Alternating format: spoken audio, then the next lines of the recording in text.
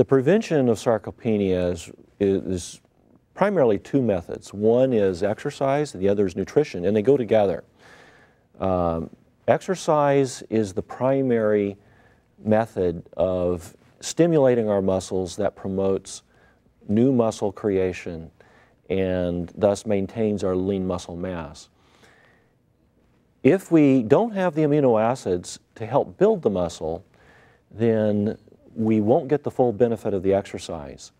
It's like a bricklayer building a wall, and he may have all the tools there, but he doesn't have enough bricks. He's not going to get very far in building the wall. So we need those amino acids that we get from diet, nutrition, and one of the keys is leucine. And that's another one of the amino acids that helps maintain and build strong muscles.